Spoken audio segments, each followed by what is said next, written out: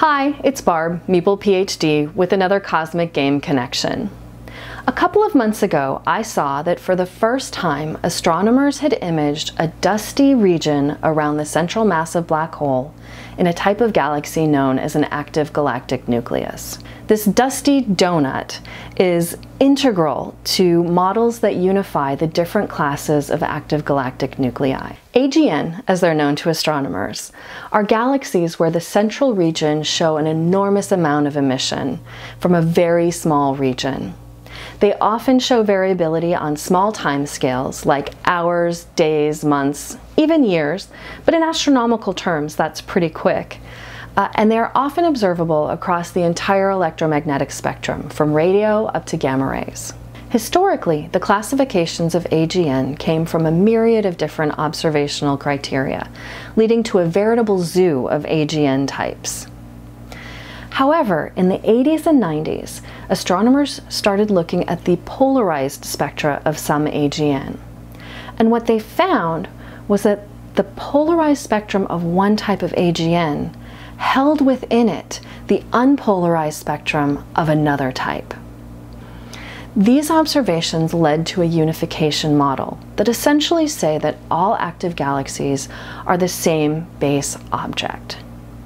The current view is that there is a central supermassive black hole surrounded by a disk of matter that is accreting onto that black hole. This is all embedded within the whole of a donut-shaped object.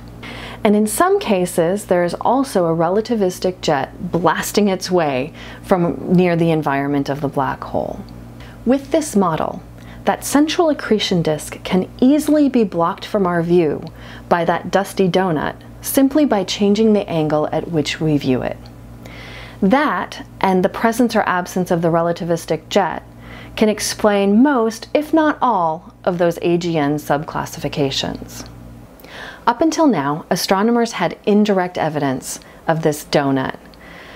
But with this image from the Very Large Array Telescope, we have, for the first time, direct evidence of this structure in galaxy Cygnus A, thus bolstering the unification theory even further. The game that came to mind as I was thinking of these researchers trying to unify the myriad different types of active galactic nuclei was Factory Funner. Factory Funner is a tile placement and network building game where players are trying to build the most efficient and lucrative factory floors. Each player starts the game with a player board representing their factory floor, tiles that represent different vats of goo that will power their machines, and 8 different machine tiles dealt face down. Each round, players will flip up one of their tiles to the center of the table, which represent the machines that are available to all players. There's no order to how you draft these tiles. Whoever grabs a tile first gets that tile. However, whoever takes the first tile gets a tiny penalty, and whoever takes the last tile gets a little bonus. These machines all take some kind of input, different colors of goo, and they all output something, either other colors of goo or end products. If it's different colors of goo that it outputs, those can be used as inputs to other machines, or they can just be collected in containers. If it's a final product, it must simply be collected in a container. After choosing their tile, players simultaneously place their new machine on their factory floor and set up a network of pipes, vats, and containers to power their machines. Once a machine has been placed, it cannot be moved. However, the pipes, vats, and containers can all be deconstructed and reconstructed. The new machine comes with a dollar amount that the player will take at the end of that round. However, each new pipe, vat, and container that is added that round will cost them $1. Now, if the player can synergize their machines so that the output of one creates the input of another, they put a little marker on that connection. This will give them some game end money. At the end of 8 rounds, players take their bonuses for those output to input connections, and the player with the most money wins. So what does this all have to do with that dusty donut image that I showed you earlier? I was thinking of those scientists many years ago, faced with this zoo of different types of galaxies, trying to figure out the most efficient way to connect them all together that would make sense for the data.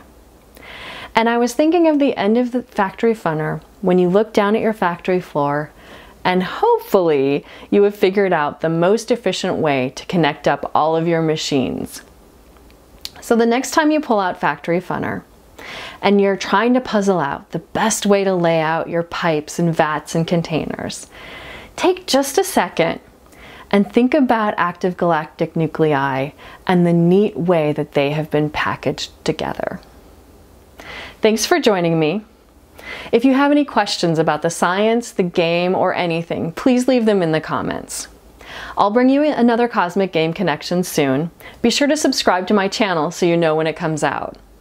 In the meantime, you can follow me on Instagram, Twitter, and Facebook as @MeeplePhD, and you can follow my blog at meeplephd.com.